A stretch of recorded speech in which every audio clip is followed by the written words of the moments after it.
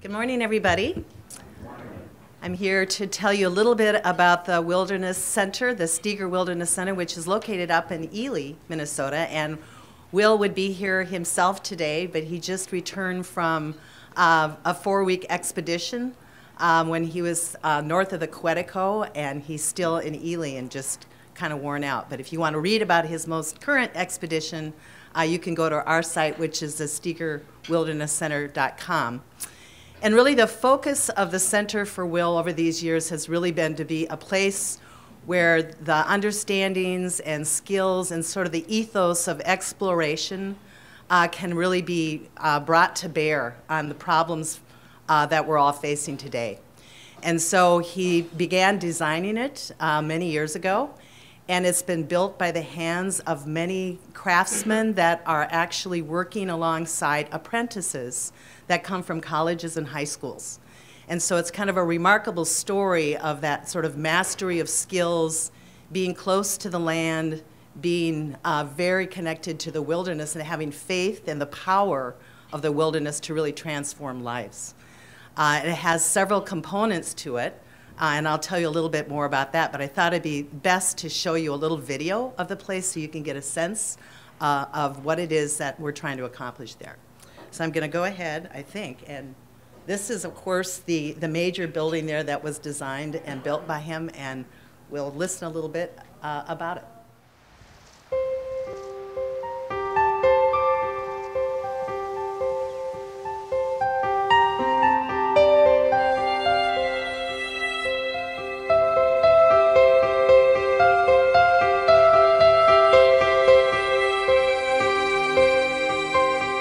To the romantic, the Will Steger Wilderness Center seems a fairyland, deep in the north woods of Minnesota, 5 miles from the nearest grid, sitting at the edge of the fabled Boundary Waters Canoe Area Wilderness. Up close to the realist, you see it's a building made of wilderness, of raw materials hewn from granite and wood. It was born in the mind of explorer and educator Will Steger, inside a tent, as he paused on the crossing of the Antarctic continent by dog sled. It rises from the lakes and the forest, and from the mind of the only living explorer to be presented the National Geographic's John Oliver LaGorce Medal. Awarded only 19 times, Steger joins Amelia Earhart, Admiral Robert Peary, Roald Amundsen, and Jacques Cousteau in this honor. Steger has devoted himself to discovery in order to learn and to share what he has seen. And what Will has seen has disturbed him.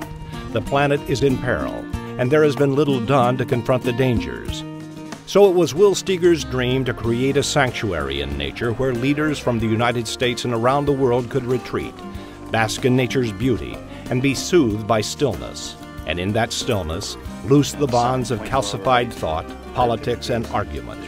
Breathe deeply of fresh air and new ideas. Do what can only be done in such a setting. Learn to survive. There are no arguments around a campfire, and it is Will's dream to make the Wilderness Center a figurative campfire around which gather the brightest minds in government, industry, environment, and the public, to see a way forward, to find a path out of the peril we face by finding our way to the Wilderness Center. It has been said that in order to realize your dream, you must do something toward it every day. Will Steger, stone by stone, beam by beam, expedition by expedition, has been building this center of thought and solution for nearly 20 years, enlisting the strong backs of the young and the ancient craftsmanship of the old masters, and embracing the newest of technologies. The Steger Wilderness Center has sprung from the mind of one man, but the dream has been touched by 1,000 hands. The Wilderness Center is not simply off-grid, a place in the woods. Using Will's aptitude for collaboration, he is joined with Cummins Power Generation, the University of St. Thomas, and Sundial Solar in creating Minnesota's first microgrid. It is fitting that Will's dream will be powered by nature. He is an optimist about our future. Optimism is contagious. The Steger Wilderness Center is not simply an idea whose time has come. It is an idea as old as humanity itself. All progress is rooted in innovation, courageousness, and sometimes disruptive ideas applied to the present moment. Progress becomes reality when great minds, young and old and seemingly opposing forces, join in collaboration to do as Emerson said, to not simply follow the path through the wilderness, but to make an entirely new path.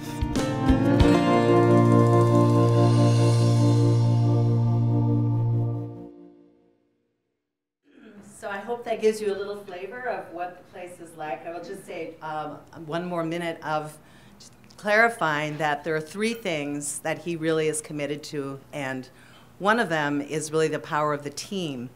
And so the whole operation is run by a team. I'm one of the leads on the team, and there are a number of volunteers.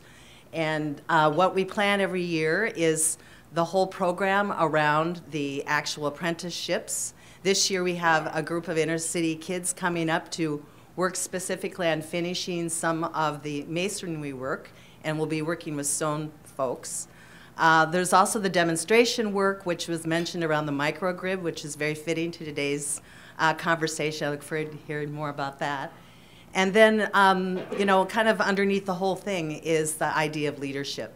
And so again, connecting that expedition thinking in the mind of the explorer with leaders that can come up, take time, and actually begin to reflect together around some innovations around some of the problems that we are all facing. So those are the three kind of components, and I'm really happy to be here today to answer any questions. If you want to learn more, you can go to the StegerWildernessCenter.com, where you can also see his reflections and podcasts from his most recent expedition. So thanks for inviting me this morning.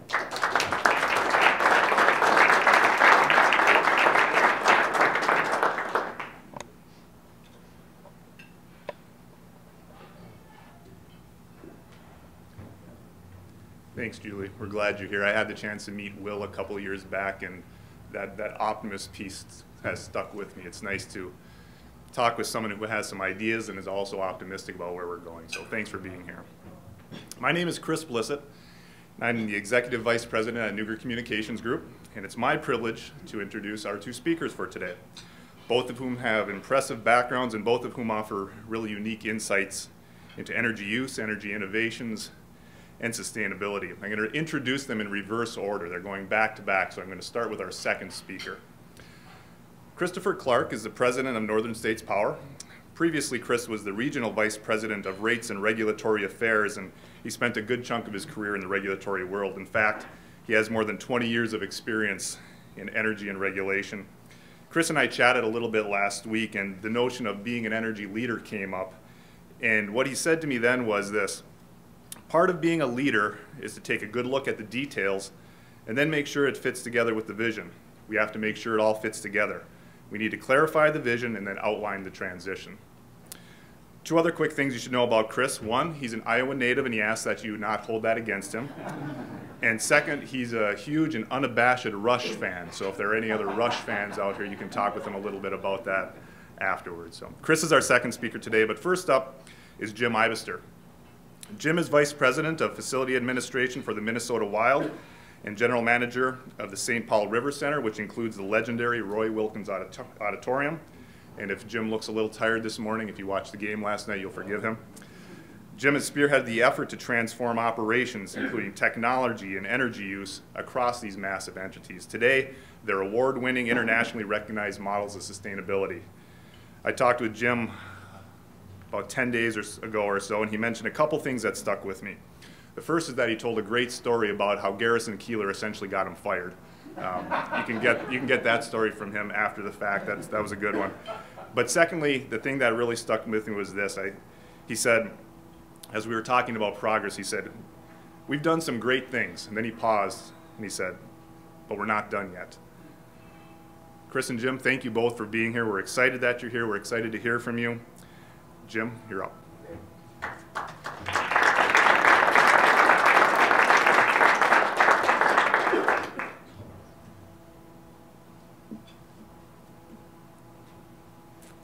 Let me move to our introduction. And Minnesota's made Peter on their top power play unit was to put Granlund out there. Now the only right-handed shot on the Minnesota power play. It's at the Clinton center for Parisi. And they score! It starts with a goal, and the type of determination usually reserved for athletes. To perform at the top of your game, and to set a new standard for what being at the top can mean. If you consider the impact that we have relative to energy use, water use, transportation, and total waste that happens in our campus, that's a major impact in our environment. The Minnesota Wilds Facility Management Company manages the Xcel Energy Center, the St. Paul River Center, which includes the Roy Wilkins Auditorium, and roughly 3 million people come through these doors each year. 5 years ago today, we began a journey to be a sustainable leader in the region. We were doing some recycling, but we knew it wasn't enough. We knew we needed to do more. Jim Ibister had a vision for a sustainable operation. The timing was absolutely perfect for the team to pull together as the green movement was gaining momentum. Event and meeting planners were looking for better, more sustainable options. The goals the team set were based on the recognition that our collective impacts on the environment simply can't be ignored. Climate change can uniquely affect the land of 10,000 lakes and the quality of life for future generations. So we need to shift the way we work, live, and play in ways that are practical and possible. Work with the environment is fundamentally good. It gives you a way to be an even stronger part of the community. It's good for the environment, it's good for the community, and it happens to be good business. But in all of the cases, I don't think that's the primary motivation. When I came into office, one of my primary goals was to make St. Paul one of the leaders on sustainability. All of these things fit into our broader goals of making St. Paul one of the most sustainable cities in the country. To craft a plan, we needed to understand the complete picture. We quickly realized that trash reduction was our biggest opportunity. But with 3 million visitors in this campus, that's a lot of trash. The year one goal was to completely redo the way we thought as a department. It was more than just putting out recycling containers. It was teaching staff who had been here for 25 years new ways of doing things, as well as new processes to how we collect trash and recycling. We needed to make it easy for staff, so we created a color-coded sorting system. Year two was really focused on changing our purchasing decisions for items that ended up in the waste stream. Everyone really needed to have a seat at the table. Operations staff, catering staff, security, event management, electricians, engineers. It really was a team effort. The transformation was nothing short of remarkable. In just the first year, the recycling rate jumped from 15% to over 40%, and trash was cut by half. The RiverCentre parking ramp presented a great opportunity to showcase both energy efficiency by making the lights more energy efficient, but also renewable energy technologies. We were able to do energy efficient lighting improvements at the parking ramp, install a large photovoltaic system, and electric car charging stations. To date, we've upgraded about 1,500 lights throughout the campus. LED, fluorescent, taking HID out of the picture. It's saved us $100,000 a year, and we've gotten about $200,000 of rebates through that. Our biggest challenge was introducing compost. Composting is not that widespread in Minnesota. To get our staff to embrace that and then to teach that to our guests who come here has been very rewarding for us. All of this serveware is now compostable, which means it doesn't end up in a landfill. This showcases to millions of people each year that come into the RiverCentre about what they can be doing in their businesses and in their homes. They see the recycling bins. They might look up on the roof and see the solar array. So it starts to shift in their consciousness what they could possibly do, whether it's on a business level or even at their home. More than just the name on the arena, Xcel Energy partnered with the team to offset energy use for events by supplying credits through Xcel Energy's WindSource program. The complex is now among the top 5 purchasers of wind power in Minnesota. This team was also ahead of the curve by being early participants in NHL's league-wide sustainability program, NHL Green. But 2014 will be remembered as the year the RiverCentre and Xcel Energy Center team pulled off their very own hat trick by earning the complex 3 world-class certifications: LEED certification, Green Globe certification, and Apex ASTM certification. There is a saying that the greenest building you can build is the one you don't. That's what these 3 awards right here represent. Doing really good work, transforming pre-existing buildings. In order to be in the position to achieve these awards, it's really about the leadership. We're fortunate that we have those people Without their leadership, these awards would not have happened. Success breeds success. It resonates throughout the entire St. Paul community and far beyond. And the end game to this work was not about awards or certification. We're working to achieve goals that will have a significant impact on the community, the city that we love, and our families.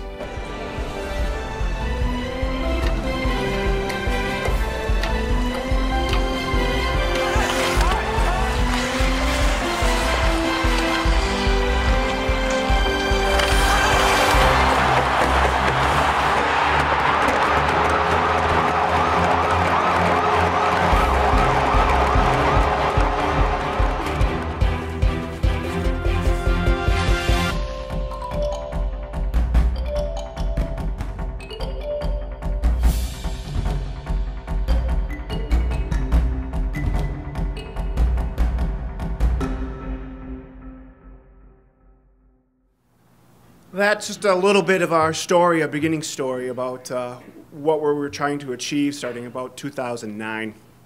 You know, we are not energy experts. We put together a team that was interested in doing something bigger and more important than sometimes our hockey games or our concerts. And we're a real passionate team, a real passionate set of employees who really wanted to make a difference.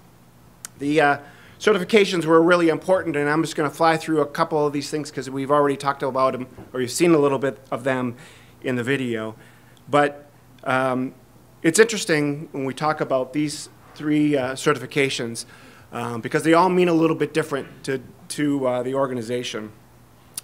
First of all, the LEED certification is really about meeting standards and doing the things that you need to do to sort of prove what you've done. Green Globes is really operational. It's about what have we done every day to make a difference in our operations. And Apex ASTM, which is the GMIC logo that you see there, is a really important one for us because what that essentially does is says that people who come into our facility can host a green event, can host a sustainable event in our facility because our facility is certified to do so. And that was really important for us because it really talked about inclusion and involving a lot of people in a bigger, broader way. It was about leadership and sustainability, which was really what we were trying to do. Our main mission as an organization is to create a greater state of hockey. That's not just about hockey. That's about a better place for all of us to live in. And so we had to look across the organization and across our operation to find ways that we could do that. It was important because not only does it help us do great things for the environment, but it actually is great business. It really does help us operate a more efficient organization. Waste was our first program. We had a goal really early on. 50-50 and 2 was our goal, is to reduce our trash by 50%, increase our recycling rate to 50% in 2 years. We smashed that in about 18 months.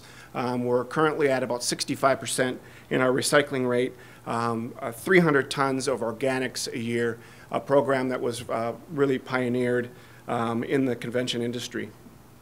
Water, really tremendous story on water, just as you think about how important water is in our organization, and especially for ice, something we should really think about. And we spent probably a little bit more than $500, changed a few thousand aerators in our organization, and saved 78,000 gallons of water in 1 year by a very small change. And that's what this was all about, making incremental changes to make a big impact. But we're here to talk a little bit more about energy, and it's interesting because energy, we think a lot about in the early days moving to compact fluorescent. And that was the big move into energy, especially in our facilities. And we knew that we had to do a lot more than that. First of all, we wanted to make sure that our building was operating efficiently, and there's a lot to do as it relates to that. Our goal was to be 20% more efficient than average. We are currently exceeding 25% more efficient than average. Of course, the easiest way to achieve energy savings is to change your practices. We upgraded 1,500 lights, as we said in the video. We're still doing it. Our big process right now is actually all the sport lights that are out there in the arena.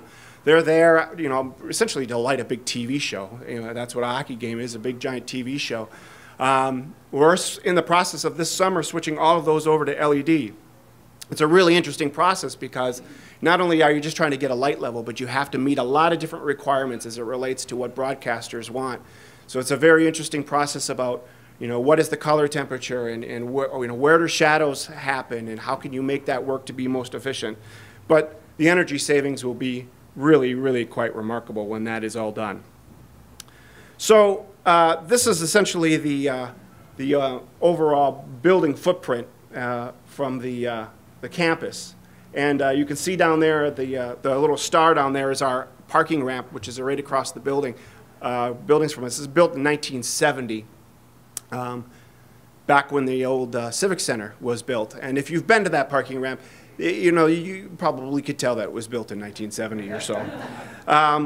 But one of the things we did was, one of the first things we did was switch all of those lights out to fluorescent. And amazingly, that saved, you know, $40,000, $50,000 in the very, very first year. Quite a remarkable project. It was also important to tell our story, and one of the ways we tell our story is by being very public about our practices.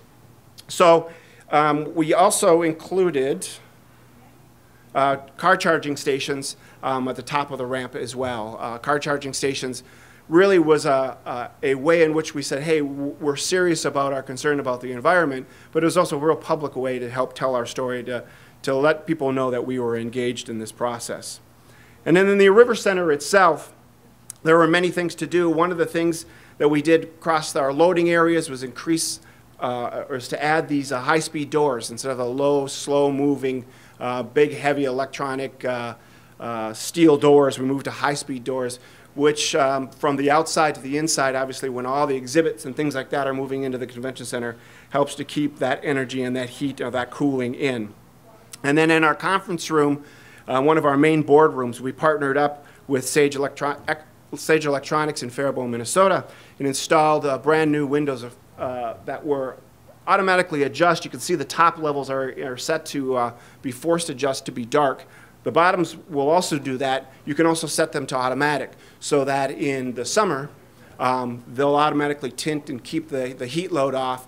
In the winter they get a little bit more clear and bring some of that heat load back in. Just a great way to help offset a room that's full of windows and a space that can really be affected by that type of process. Big projects, though, were really important to us, and solar thermal was one of them. A partnership with Solar Cities and the AARA and District Energy allowed us to put 2 large solar arrays on top of the St. Paul RiverCentre. These are solar thermal.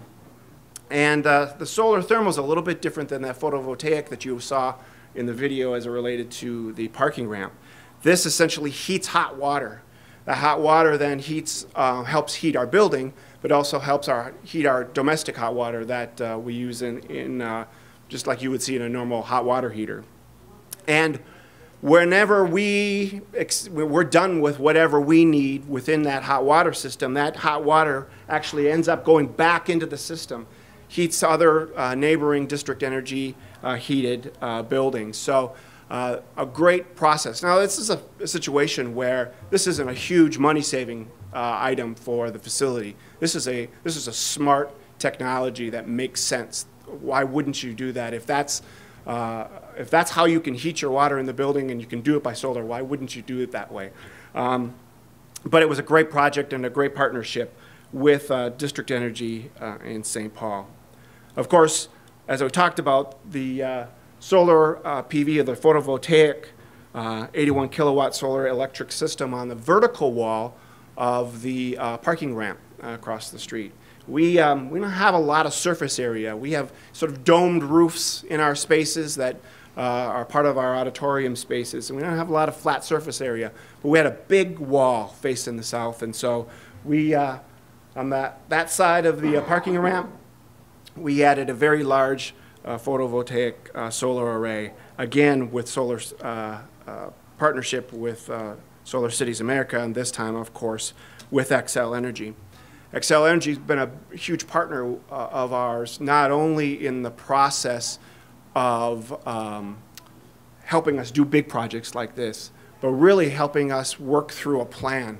That was the key, is what is the plan? We can't do all these things in one fell swoop. We were very incremental, and in order to do that, you really had to have a great plan. One of the most exciting things that we did, however, was to be involved in the WindSource program. And I say exciting, if you go back to the whole idea of what we talked about getting our people, our events certified when they come in, having them be a certified event, WindSource is a great example of how they can participate in that. We're a WindSource user for a long time. We then got involved in, I think, a very innovative program, which is WindSource for Events, which allowed, first of all, ourselves, we did it for all of our WOW games throughout the whole season, plus the playoffs, which will be a long run. I guarantee a long run. I was going to say earlier that perhaps the performance last night was a little bit my fault. I was praying for no overtime, and I took it a little bit too far, I think, on that one. But that's all right. You got to let those things go. You go move on to the next day. But our entire season was powered by WindSource. We have many, many events that have also now are powered by the WindSource program, and it's their choice. It's a small, small upcharge to their facility, but they're making that choice because it's important to them.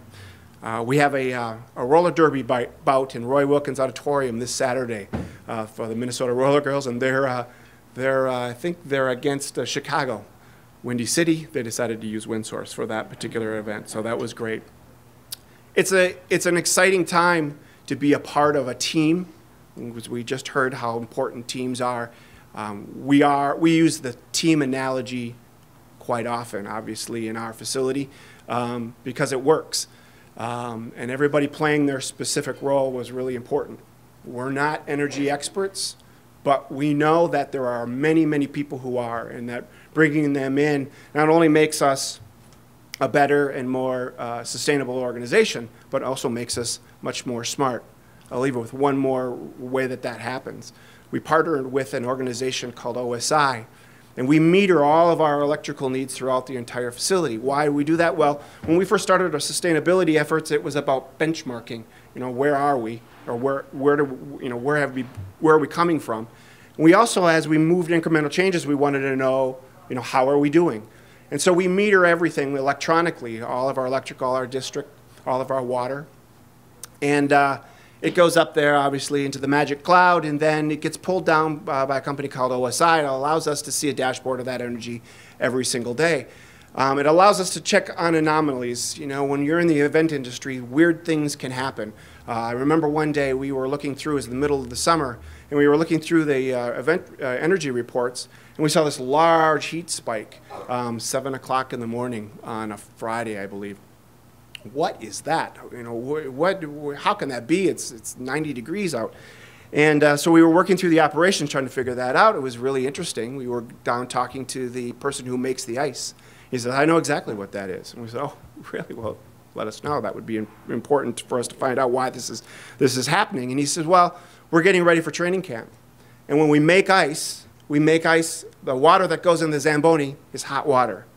And in order to get hot water, it's through our district loop that we talked about. So they had actually charged that whole loop of hot water in order to get hot water to go to the Zamboni, which when they charged that loop of hot water, it made a hot water spike. It said, okay, well, those little small uses of hot water, we might want to find a new way to heat that water rather than charging the entire pipes of all the hot water loop in that area. And so that was really insightful. And then we started to learn some other things like, hey, we can transfer this over to our ice. And so we have actually a screen down by our ice level, right where the Zamboni drives in. And it allows us to understand the environmental temperatures around that rink, the slab temperature, the ice temperature, the temperature at the bench, the temperature up in the bowl area. And the reason for that is we're collecting data, and we're very, very close to sort of finalizing this last little bit. We're collecting data to understand when the ice goes bad. Because our previous way to be able to tell that is when a player or an official came off and said it's chippy or it's mushy or it's really snowy. Well, by that time it's too late. You know, we're already an hour into the game. We're not going to make another hour, you know, an impact within that last hour. By the time we do something, the game will be over. So our idea is that what we really want to do is understand that before you can even perceive it on the ice, is to understand what are the trends. When the ice is bad, let's go back, start overlaying those pictures of bad ice days and see what happens early on, and maybe we can reverse that trend. That all came out of our efforts in sustainability. Our operation became that much better. So a really exciting program for us, something that really rallies the staff together, and something that we think is ultimately good for business and good for our community. So thank you.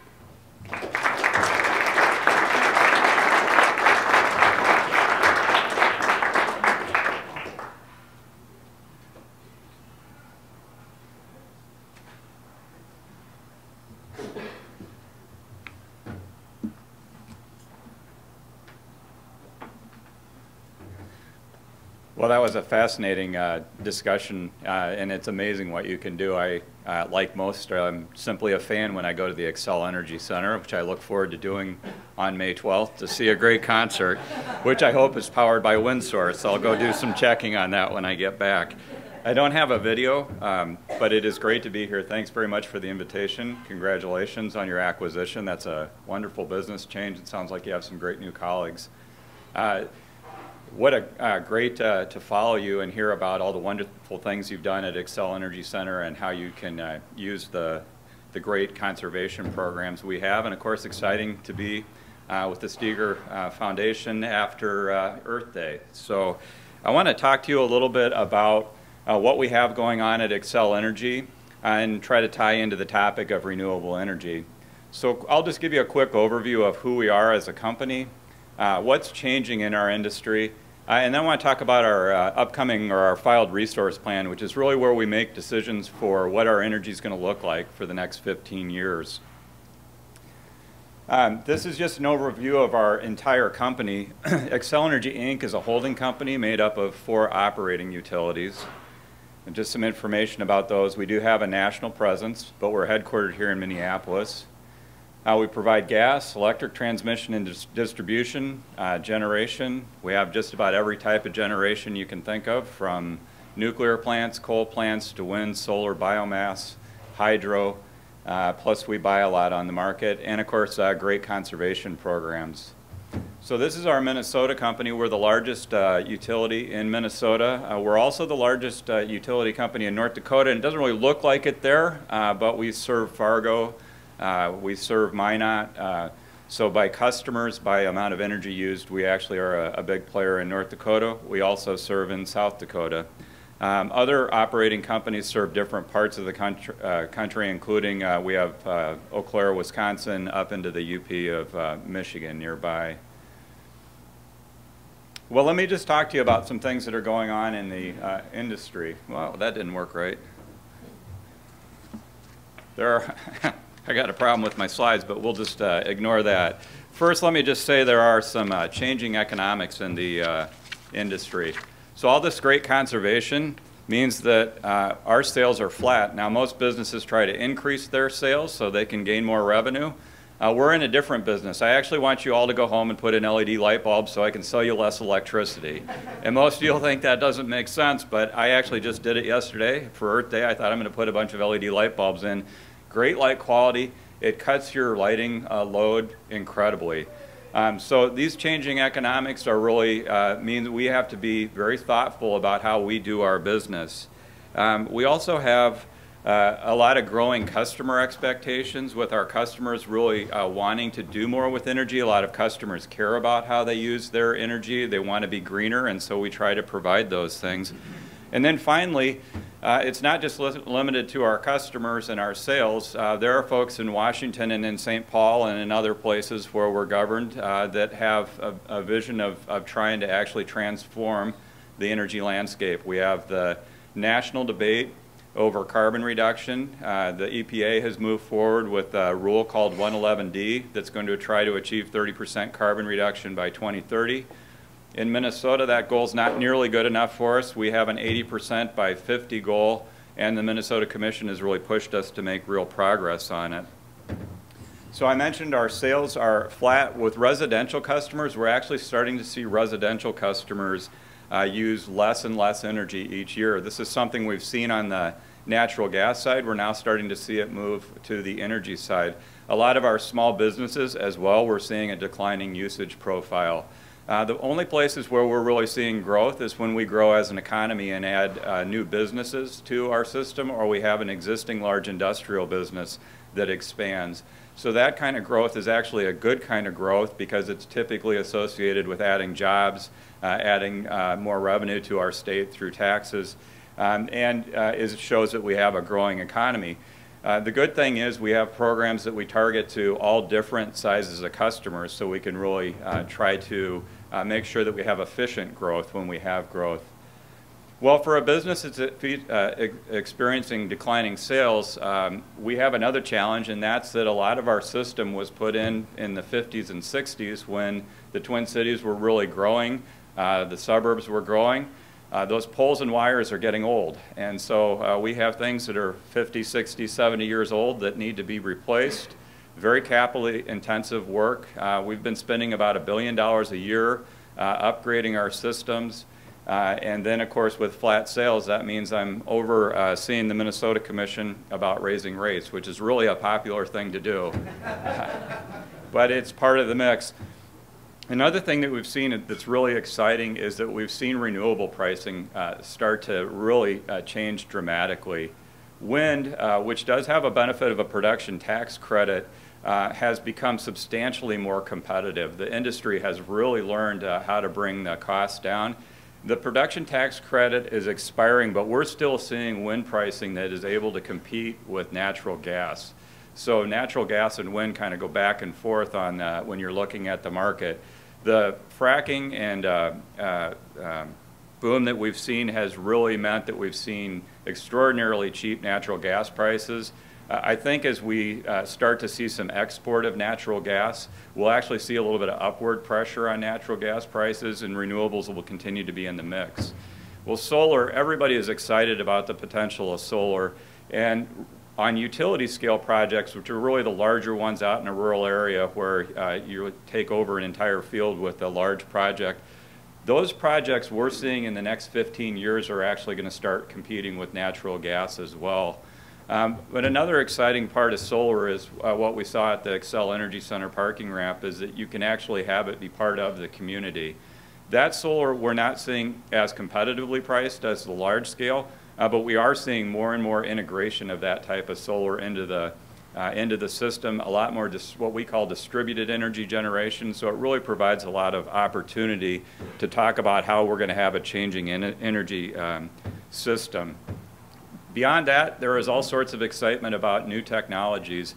Microgrids, these are interesting both from having a piece of the grid that can stay operating even if other parts of the grid experience an interruption. So take something like the Xcel Energy Center. They don't want to have an interruption during a hockey game or an important Rush concert. So we will be able to explore whether having them be able to pull off the grid and keep running with a local source of generation actually makes sense. We have some large industrial customers who are very sensitive to having interruptions as well, so there's that potential. And then we have things like residential neighborhoods or university campuses where people are interested in knowing if they can actually have community source generation and have that be part of a microgrid. And then the sort of the final frontier on new technologies, at least for today, is batteries, with a lot of excitement about whether batteries can really start changing how we look at things. Right now, the solar energy peaks in the mid-afternoon. You can think of the sort of the warmest part of the day, but our peak energy usage, what we experience is when customers go home after work and start turning on all their appliances. They turn their air conditioning down if they want to cool the house down in the summer, or turn the furnace up, and so that creates a load for us. So those two curves don't match right now. Batteries might be able to bring those closer together. Now this technology, we would have told you 2 years ago, was 15 to 20 years away. This year, we're actually looking at it in the 5 to 10 year horizon. Next year, it might be on our doorstep. A lot of change, a lot of money being spent trying to figure out what's possible. So it's really pretty excitement. And then I already mentioned the EPA and the state goals for sustainability. Customers want more. We have the Clean Energy Partnership in Minneapolis. A lot of corporate customers have sustainability goals. Lots of interest in that. And then, of course, customers who budget would like to have predictability.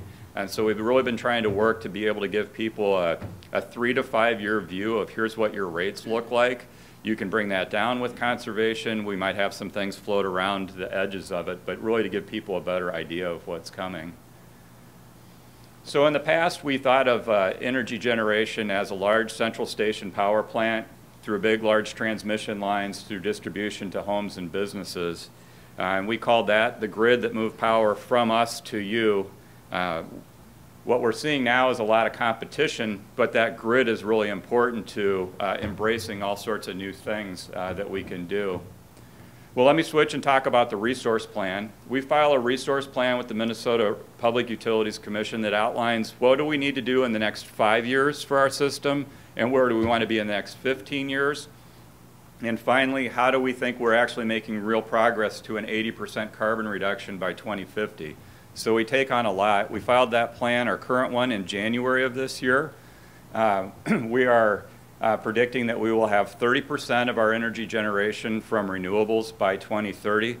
We're also predicting in that plan that we'll have the opportunity to watch pricing, and if we see basically bargains, if we see good priced renewable energy, we can increase that more.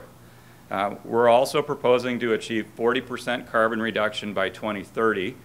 I mentioned earlier the EPA goal is 30% by 30.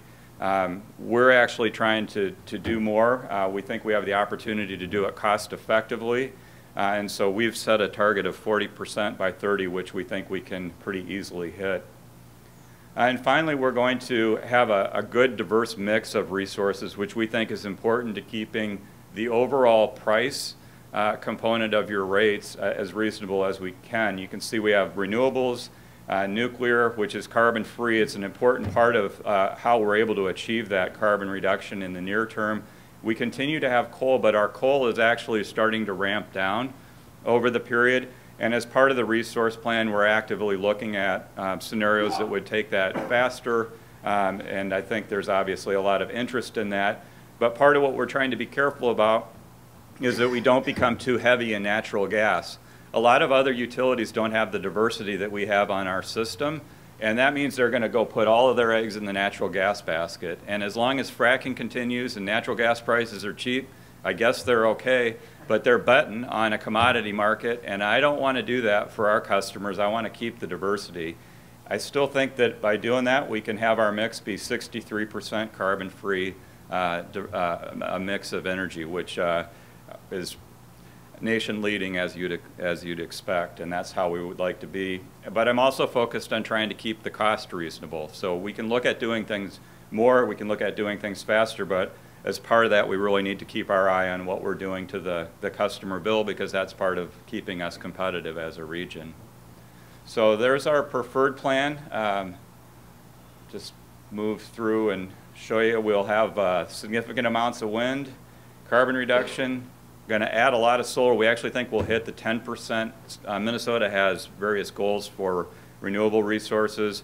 We're way ahead of our wind energy goals, or renewable energy standard. There's a 10% solar, which was sort of put out as a laudable. We'll put it out here. We don't think you can reach it, but we'll see what you can do.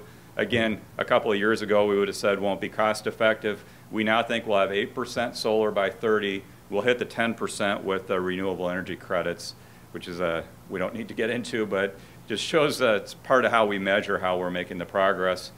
We continue to have our coal units, but back down those operations, using them less, and continue to have a diverse energy mix. This just gives you a snapshot of what our portfolio looked like before and what it looks like after. You can see wind is up at 25%. That's actually having this much renewables on the system, of course, wind, it moves around as the wind blows. That means we got to do a lot of other things in our system to keep it balanced, because people don't like their lights going up and down like that. So, but we're actually getting better and better at it. We actually try to forecast the wind. We have been, again, nation leading on really integrating these renewables into our system, and and we have the opportunity to keep doing that here in Minnesota. And you can see coal starts ramping down from 37% down to 29%, and nuclear stays part of the mix. Again, another big question coming for us is where nuclear goes, but I won't get into that right now. Carbon reductions, we're actually on target to be at 31% by 2020, ahead of where the EPA would like us to be by 2030. These are good things. We're actually working to get more credit with the EPA under their new rule for what we've already done here in Minnesota as part of the national debate, but we do like the certainty of having those targets out there. And this just shows you some different things. We'll double our wind power from what we have now to 2030. WEA continuously names us the #1 wind provider in the nation. We offer our wind source programs. Solar, there are different kinds of solar. We have large-scale utility-scale solar projects, residential rooftop solar, and then community solar gardens, which is a new program that we started in December. We have a similar program out in Colorado. This gives people the opportunity to participate in solar without having to put it on their roof. We think it's actually something that our customers are very excited about. As a new program, it is going through some bumps at the front end, and we'll work with the commission to get those sorted out. But I think it'll be part of an overall mix that just gives customers more options. Natural gas, as I said before, one of the things I really want to be careful about is that as we add natural gas to our system, we're not going too natural gas heavy. I think a lot of our competitors or other utilities out there are going to do that. I think they're going to be sorry when something spikes in the natural gas markets. We actually have the opportunity to add renewable energy instead of adding natural gas, and it makes more sense to do that. But it's like everything, it gets complicated. There's a lot of policy debate around it. And then nuclear, we have 3 nuclear units which provide us nice, solid, carbon-free energy. We do have a waste storage issue with the national government that we go back and forth with. Right now, these are an important part of our mix. They're going to operate, they're currently licensed to operate through the early 2030s. And then we, as a group, really need to decide what we want to do with nuclear in our mix going forward. And I say we because we come forward and make recommendations to the commission, but it's a very public process. We participate with stakeholders. We encourage dialogue. We know people care about what their mix is, and so we actually want to have that discussion. In parallel, the NRC is looking at what it takes to operate the nuclear units for another 20 years. So out in the 2030s, our units will have operated for 60 years. The NRC is currently starting the process for what the rules would be to make sure that you can safely operate from 60 to 80 years or 60 to 70 years. So we'll also watch how that plays out and what costs are involved with that. Coal, lots of attention on coal. What we've done in our plan is actually show a ramping down of our coal units. We actually think this is a flexible approach that lets us continue to displace the energy that we were getting from coal with renewable energy. I call it a dialing down versus sometimes you hear about turning coal plants off. I view that as the light switch decision. What I try to be careful with there is when you make that light switch decision to turn it off, you need to replace the capacity to serve our customers, and a lot of utilities are doing that by simply dropping in a gas plant. That's viable, and it is actually cost effective to do that. But you just have to be very conscious of how much gas you're adding to your system. I also think we have the opportunity to maximize the investments and sort of play off which is the better to add, the renewables or the gas as we move forward. There'll be a lot of debate about this in our resource plan over the course of this year. A lot of groups, both locally and nationally, have targeted coal plants trying to seek shutdowns. And so that'll actually be taken up in our resource plan with our 2 oldest units, Sherco 1 and 2, and will be a pretty active policy debate. Well, we like to brag, so here's some of the things we do. #1 wind provider. We're adding a significant amount of renewables. We're actually one of the companies who's built the most transmission. So these are the large power lines that you see. We've built a lot of transmission to support the wind that we've added in southwest Minnesota, and also to make the grid reliable for the next 25, 35, 45 years. So we're really kind of moving through the peak of that investment, but we've done it well. We're proud of that. We're achieving a lot in carbon reductions, and when the lights go out, we're actually one of the fastest utilities at getting them back on. And a lot of folks simply want the lights to go on when they turn the switch and don't want to think about it, and I'm happy with that too. But when the lights go out, we hear from them. So, and if you're running a business and the lights go out, you know, you're losing revenue. So we're actually very proud of our the reliability we've maintained in our system and our focus on quick storm response. And I'll just tell you, we saw it from other utilities when we went out and helped after Hurricane Sandy, and not everybody's spent the money and the time to do it right, so we're happy that we have. And that's my presentation. Hopefully I didn't go through too fast. I just wanted to give you some highlights of what's active in our arena, what we think about and how we think about it. It's a very public process that we have. People participate through interest groups, but individual businesses and customers are obviously welcome to share their views with us and can participate in the process as well. So thanks very much for the opportunity.